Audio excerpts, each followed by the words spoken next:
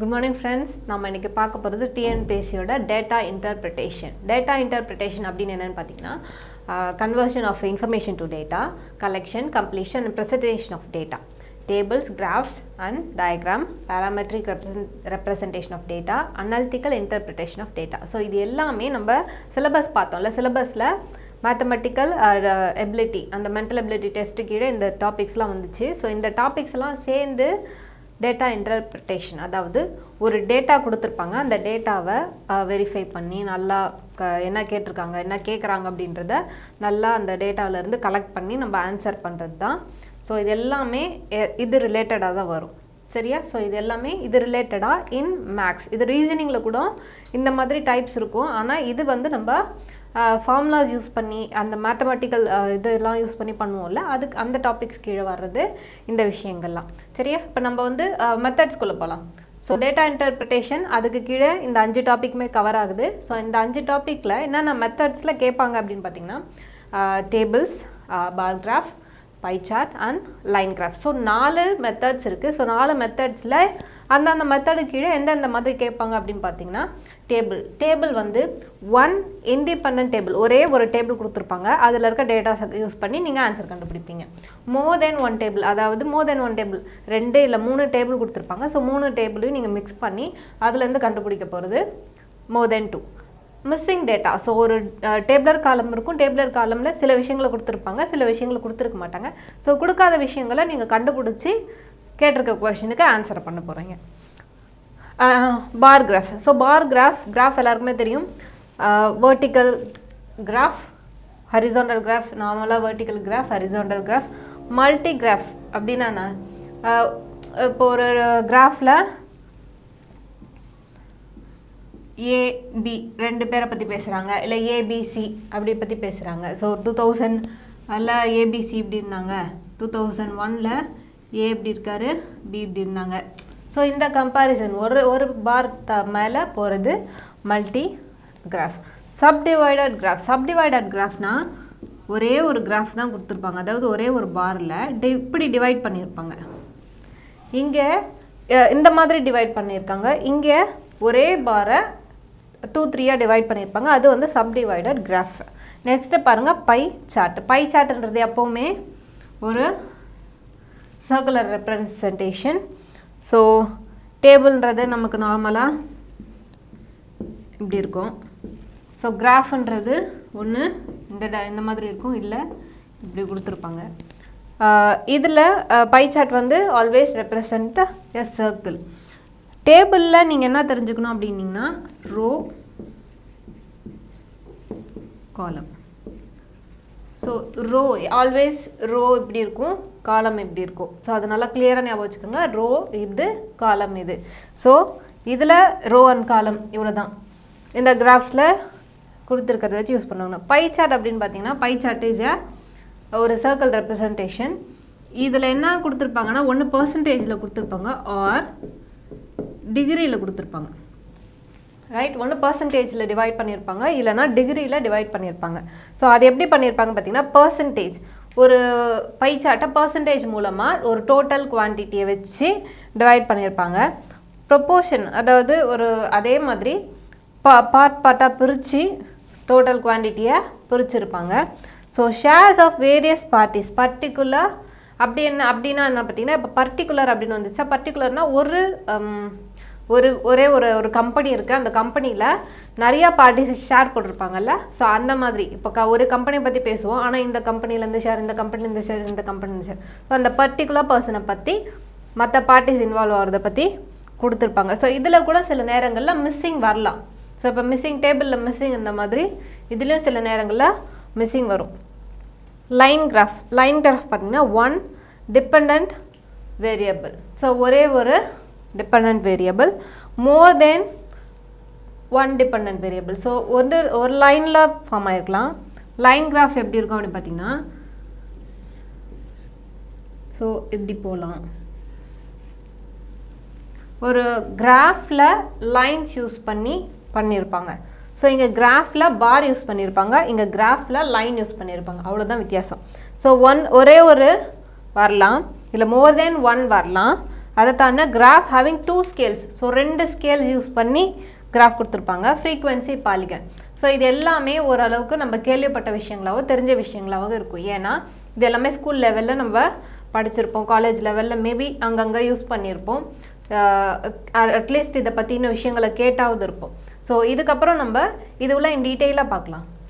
So இப்போ இதில் எப்படி சம் எடுத்திருக்கேன் அப்படின்னு பார்த்தீங்கன்னா, நம்ம 2013 சால்வ் பண்ண போகிறோம் கொஷின் பேப்பர்ஸ் அப்படி சொல்லியிருந்தேன். ஸோ 2013க்கு முன்னாடி இருக்கிற கொஷின் பேப்பர்ஸில் தேடி இந்த மாதிரி டைப் என்னென்ன எடுத்திருக்காங்க அப்படின்றத எடுத்திருக்கேன். ஸோ இதெல்லாம் வந்து இந்த குரூப் 2க்கு நெக்ஸ்ட் லெவல். ஸோ குரூப் 1 வரும்போது ஒரே டயக்ராம் வந்து 2-3 கொஷின் கண்டெயின் பண்ணும். ஸோ இது குரூப் 2க்கு கீழே அப்படின்றதால இது வந்து ஒரு கொஷினுக்கு ஒரு டயக்ராம், அதாவது ஒரு சம்முக்கு ஒன்று தான் வரும் அப்படின்ற மாதிரி. சரியா? ஸோ இப்போ சம்முள்ள போகலாம். பெரிய கொஷின் அப்படின்றதால கொஞ்சம் தேவையான கண்டென்ட் மட்டும் எடுத்து எழுதியிருக்கேன். Okay, what will be the exact number for the urban, rural and sub-urban background? So இதில் வந்து பர்சன்டேஜ் கொடுத்துட்டாங்க. ஓவரால் 1000 மெம்பர்ஸ் வந்து எம்ப்ளாயீஸ் சொல்லிட்டாங்க. ஸோ இவங்க என்ன கேட்குறாங்க அப்படின்னா, அர்பன், ரூரல் அண்ட் சப்-அர்பன் அவங்களாம் எவ்வளோ இருப்பாங்க பர்சன்டேஜ் வரும். ஸோ அதை டிவைட் பண்ணி கண்டுபிடிச்சி ஆர்டரில் எழுத சொல்லியிருக்காங்க. ஸோ இது எப்போ கேட்டிருக்காங்கன்னு பார்த்தீங்கன்னா, அசிஸ்டன்ட் சர்ஜன் 1996ல் அந்த கொஷின் பேப்பரில் இந்த கொஷின் வந்திருக்கு. ஸோ அதை எப்படி சால்வ் பண்ண போகிறோம் அப்படின்னு பார்த்தீங்கன்னா, நமக்கு கிவன் வந்து 1000. ஸோ எப்போவுமே நீங்கள் 10%ம் 1%ம் தெரிஞ்சு வச்சுக்கணும். ஏன்னா பேக்லேருந்து வரும்போது நான் ஜீரோஸில் வர்றதால so easy to calculate. So 1% என்னது 100, சாரி 10% வந்து 100, 1% வந்து 10. ஸோ சப்-அர்பன் பார்த்தீங்கன்னா 7 into ஸோ 700 இந்த லாஸ்ட் எலிமினேட் ஆகிடும். ஸோ மிச்சம் 3த்துல ஏதோ ஒன்று தான். 1% வந்து 10. ஸோ இங்கே 18. So 8%ன்றது 8 into 10 80. 1 into 100 so 180. So இங்கே பாருங்கள், நமக்கு அர்பனுக்கு 180 வந்திருக்கு. ஸோ இந்த கொஷினில் தான் அர்பனுக்கு 180. அப்போ இது வந்து 127. புரியுதா? 700. ஸோ சால்வ் பண்ணும்போது எப்போவுமே கண்டுபிடிக்க வேண்டியது 10% தெரிஞ்சு வச்சுக்கணும், 1% தெரிஞ்சு வச்சுக்கணும், எதுவாக இருந்தாலும். ஸோ நமக்கு லாஸ்ட்டில் எல்லாமே ends with 0 அப்படின்றதால ஈஸியாக கால்குலேட் பண்ண முடியும். ஸோ செகண்ட் கொஷின் பாருங்கள். இந்த diagram what is the angle representing இ? நம்ம ஃபஸ்ட்டு பார்த்த மாதிரியே சொன்னல, ஒன்று டிகிரியில் கொடுத்துருப்பாங்க, இல்லை ஆங்கிளில் கொடுத்துருப்பாங்க. ஸோ இந்த மாதிரி கொஷின் எப்படி வரும்னா, ஆங்கிளில் கொடுத்து டிகிரி கன்வெர்ட் பண்ண சொல்லுவாங்க, டிகிரி கொடுத்து ஆங்கிளில் கன்வெர்ட் பண்ண சொல்லுவாங்க. ஸோ இது 1999ல் ஒரு கொஷின் பேப்பரில் வந்திருக்கு. ஸோ இப்போ இது எப்படி கன்வெர்ட் பண்ண போகிறீங்க அப்படின்னு பார்த்தீங்கன்னா, conversion of a percentage to degree. So degree always 360 divided by 100 into என்ன கன்வெர்ட் பண்ண சொல்கிறாங்களோ அது இங்கே வரணும். ஸோ இங்கே என்ன கன்வெர்ட் பண்ண சொல்லியிருக்காங்க? இ கன்வெர்ட் பண்ண சொல்லியிருக்காங்க. இ இஸ் 15%, ரைட்? ஸோ இப்போ என்ன பண்ணுவாங்க? 0 get cancel, 3 2 again get cancel, 18. So 18 into 3 24 to 5. So நம்ம ஆன்சர் என்னது? 54 டிகிரி. புரியுதா? இது என்ன கொடுத்துருக்காங்க? பர்சன்டேஜ் கொடுத்து டிகிரியில் கன்வெர்ட் பண்ண சொல்லியிருக்காங்க. ஸோ இதே மாதிரி தான் டிகிரியில் கொடுத்து பர்சன்டேஜ் கூட கன்வெர்ட் பண்ண சொல்லுவாங்க. Question number 3 பாருங்க. A researcher does a survey and publishes his result in the form of pie chart. So ஒருத்தர் ரிசர்ச் பண்ணுறாரு, ரிசர்ச் பண்ணி அந்த pie chartல ரெப்ரசன்ட் பண்ணியிருக்காரு. If 62 people in the survey has taken arts, how many would have taken engineering? இதில் whole கொடுக்கவே இல்லை, ஒரு particular பர்சனை கொடுத்து அவங்க இவ்வளோ இருந்தால் இன்ஜினியரிங் எவ்வளோ இருப்பாங்க அப்படின்னு. ஜென்ரலாக நம்ம பர்சன்டேஜ் டு பர்சன்டேஜ் எல்லாமே சேமாக இருக்கும், கரெக்டாக? ஸோ 20% வந்து 62 அப்படின்னு கொடுத்துருங்க. ஆர்ட்ஸ் வந்து 20%, அது 62னா 40% என்னது? 2 into 62. ஸோ டேரெக்டாக 124 தான் ஆன்சர். ஸோ இப்படியும் போடலாம். சப்போஸ் அந்த நம்பர் வந்து அதாவது 21ஓ இல்லை 25ஓ அப்படி கொடுத்துருந்தாங்க அப்படின்னா, ஆக்சுவல் மெத்தட் எப்படி போடணும்னா, 20% வந்து 62ஆக இருந்தால் 40% எவ்வளோ இருக்கும் அப்படி சொல்லுவாங்க. இல்லைனா 100%-ஐ கண்டுபிடிச்சிக்கணும். புரியுதா? ஃபஸ்ட்டு ஒன்று கொடுத்து இன்னொன்று இந்த ஓவரால் கொடுக்காம ஒரே ஒரு கொடுத்து கேட்டிருந்தாங்கன்னா நீங்கள் என்ன பண்ணியிருக்கணும், அதை கன்வெர்ட் டு த ஓவரால், இது மொத்தமாக எவ்வளோ இருப்பாங்க அப்படின்னு கண்டுபிடிச்சிக்கணும். So X is equal to 62 into 100 divided by 20. 10. So மொத்தமாக எவ்வளோ பேர் இருக்காங்க? 310 மெம்பர்ஸ் அவர் சர்வை பண்ணியிருக்காரு. ஸோ இப்போ இதில் இருந்து 40% ஃபைண்ட் அவுட் பண்ணுங்கள். So 310 into 40%. It's cancel. 1 4s are 4. 124. So பர்சன்டேஜ்ன்றதால டேரெக்டாக எப்படி கன்வெர்ட் பண்ணலாம்? சப்போஸ் இங்கே 20 40ன்றதால அப்படியே போடலாம். சப்போஸ் 23 இல்லை 25 அப்படி கொடுத்துருந்தாங்கன்னா you have to convert it to the whole number, அதாவது ஹோலாக அந்த 100% கன்வெர்ட் பண்ணிவிட்டு அதுக்கப்புறம் என்ன பர்சன்டேஜ் கேட்டிருக்காங்களோ அதை ஃபைண்ட் அவுட் பண்ணணும். So question number 4, find the total number of students in the institute M&S. So M&Sல total number of students எவ்வளோன்னு கேட்குறாங்க. if the total number of students in all the institute வந்து 27,300. So இப்போ என்ன இப்போ கண்டுபிடிக்க போகிறாங்க? 2 institute கேட்டிருக்காங்க M&S. So M 17%, Sன்றது 14%. ஸோ இப்போ என்ன பண்ணுவீங்க? நார்மலாக எம்முக்கு தனியாக 17% கண்டுபிடிச்சி எஸ்ஸுக்கு தனியாக 14% கண்டுபிடிச்சி ரெண்டுத்தையும் ஆட் பண்ணுவாங்க. ஸோ இது ரெண்டுமே ரெப்ரசன்ட்ஸ் இந்த பர்சன்டேஜ். ஸோ ரெண்டுமே பர்சன்டேஜ்லாம் கொடுத்துருக்காங்கன்னும் போது நம்ம அதை ஆட் பண்ணிக்கலாம். சரியா? we can add it. So மொத்தமாக இப்போ 2 இன்ஸ்டியூட்டும் சேர்த்து எவ்வளோ பர்சன்டேஜ் இருக்காங்க? 31% இருக்காங்க. ஸோ இப்போ இந்த 31% இங்கே ஃபைண்ட் அவுட் பண்ணணும். So 273 into 31, 372, 9, 2, 3 2s are 6, 6 plus 2, so 3, 16, 1. So நம்மளோட ஆன்சர் வந்து 8463. யார்? Total number of students in both the institute சேர்த்து 8463. இது ரெண்டுமே பர்சன்டேஜில் இருக்குது அப்படின்றதால தான் நம்ம ஆட் பண்ணி அதை கண்டுபிடிக்கலாம் பர்சன்டேஜ். அதுவும் பர்சன்டேஜ் ஆட் பண்ணாலும் பர்சன்டேஜ் தான். 3 கொடுத்துருந்தாலும் 4 கொடுத்துருந்தாலும் எவ்வளோ கொடுத்துருந்தாலும் கொடுத்துருக்க எல்லாமே பர்சன்டேஜில் இருந்துச்சுன்னா we can add and find the value. இல்லை வேறு டிகிரியில் ஒன்று கொடுத்துருக்காங்க, பர்சன்டேஜில் ஒன்று கொடுத்துருக்காங்கன்னா ஒன்று டிகிரியை பர்சன்டேஜாக கன்வெர்ட் பண்ணணும், இல்லை பர்சன்டேஜை டிகிரியாக கன்வெர்ட் பண்ணி அதுக்கப்புறம் ரெண்டுத்தையும் ஆட் பண்ணி கண்டுபிடிக்கலாம். டேட்டா இன்டர்பிரிட்டேஷனில் அதாவது இப்போ நம்ம ஃபஸ்ட்டு பார்த்தது வந்து குரூப் 2க்கு அப்புறம் இருக்க லெவல்ஸில் எப்படி கேட்டிருப்பாங்கன்னு பார்த்தோம். இது வந்து குரூப் 1 லெவல். ஸோ இது வந்து ஒரு கொஷினில் 2-3 கொஷின் கண்டெயின் ஆகணும். அது ஒரே டயக்ராம் கொடுத்துருப்பாங்க, ஒரு டயக்ராம் அது ஒரு கிராஃப்லேருந்து 2-3 கொஷின் வர்றது வந்து குரூப் லெவலில் வர்ற கொஷின்ஸ். இது எப்போ கேட்டிருக்காங்க அப்படின்னு பார்த்தீங்கன்னா 1998 குரூப் 1 1998 இருந்த கொஷின் பேப்பர்லேருந்து எடுக்கப்பட்ட கொஷின். ஸோ கிவன் பாருங்கள், மிஸ்ஸிங் டேபிள் சொன்னால. ஸோ மிஸ்ஸிங் டேபிள் சில டேட்டாஸ் கொடுத்துருக்காங்க, சில டேட்டாஸ் கொடுக்கல. ஸோ இவங்க கேட்டிருக்க கொஷினை வச்சு கொடுத்துருக்க டேட்டாவை வச்சு கொடுக்காத டேட்டாவை கண்டுபிடிச்சி ஆன்சர் பண்ண போகிறோம். ஸோ ஃபஸ்ட்டு என்ன கொடுத்துருக்காங்க? the table given below shows the population literates and illiterates in thousands. So இதெல்லாமே thousands and percentage of literacy in 3 states in a year. So ஒரு இயருக்கு 3 ஸ்டேட் கம்பேர் பண்ணி தமிழ்நாடு, மகாராஷ்டிரா அண்ட் வெஸ்ட் பெங்கால். இதில் population, literacy, illiteracy, அதோட லிட்ரஸியோட percentage கொடுத்துருக்காங்க.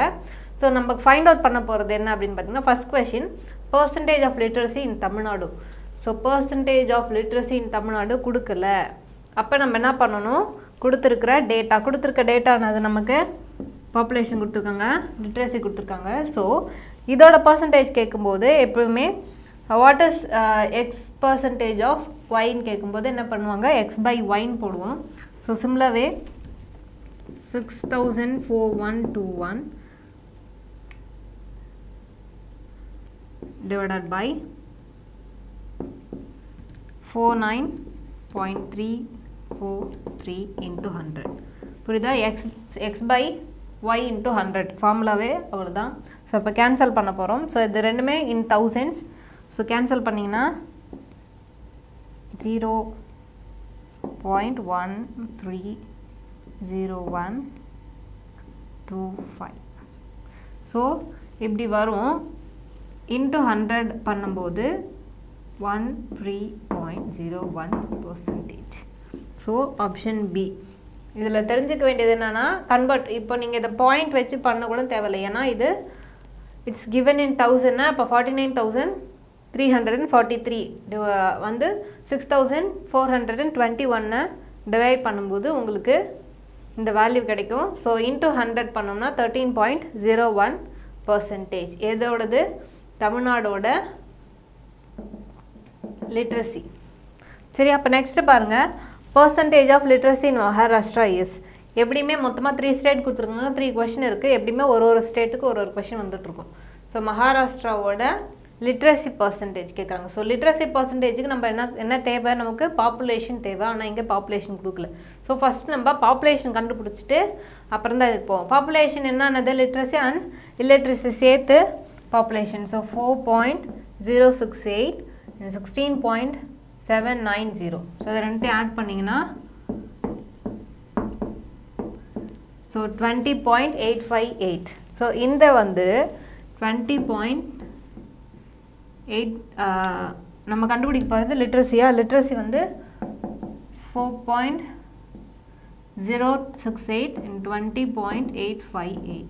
So இதால் into 100. So cancel பண்ணிங்கன்னா உங்களுக்கு 0.195. ஸோ உங்களோட ஆன்சரு 19.5%. ஸோ 19.5%. லாஸ்ட்டு கொஷின் லிட்ரேட்ஸ் இன் வெஸ்ட் பெங்கால். லிட்ரேட்ஸ் இன் வெஸ்ட் பெங்கால் இப்போ நம்ம கண்டுபிடிச்சது இதோட பர்சன்டேஜ் 19.5%.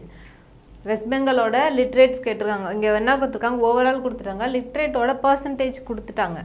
ஸோ இதில் 16% என்னது கிவனில் 16% தான் லிட்ரேட்ஸ். ஸோ நம்ம ஈஸியாக கண்டுபிடிச்சிடலாம்.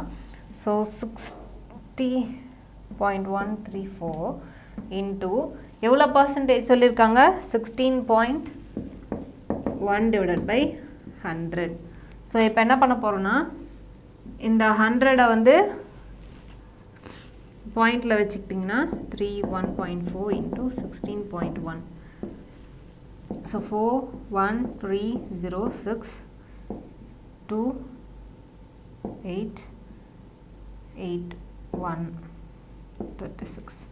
ஸோ அகெயின் 1க்கு 41306. So total 4 5 10 12 15 5 1 10 0 1 and 10 11 7 9. ஸோ இங்கே 2 பாயிண்ட்ஸ் தள்ளி வச்சுருக்கு. ஸோ 9 7 1 5. ஸோ நமக்கு என்ன ஆன்சர் வந்திருக்கு 9715. ஸோ பாயிண்ட் தள்ளி வைக்கும்போது நமக்கு தேவையானது கிடச்சிருச்சு. ஸோ லிட்ரேட்ஸோட வெஸ்ட் பெங்காலோட லிட்ரேட் எவ்வளோ பேர் 9715. இந்த வீடியோ உங்களுக்கு பிடிச்சிருந்தா லைக் பண்ணுங்கள், எங்களோட சேனலை சப்ஸ்கிரைப் பண்ணுங்கள், உங்களோட கமெண்ட்டை மறக்காமல் எங்கள் கமெண்ட் பாக்ஸில் பதிவு பண்ணுங்கள்.